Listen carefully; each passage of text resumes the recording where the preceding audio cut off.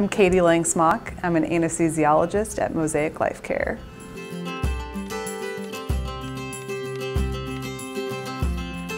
I think I had a lot of life influences when I was younger that made me want to go into medicine. My mom's a nurse. My grandfather was a general surgeon, and so I grew up around medicine, and it was always interesting to me. So from the earliest age I can remember, I always said I wanted to be a doctor when I grew up. Anesthesia is different than other medical specialties in that we have a short time period to gain the patient's trust and reassure them that they'll be in good hands.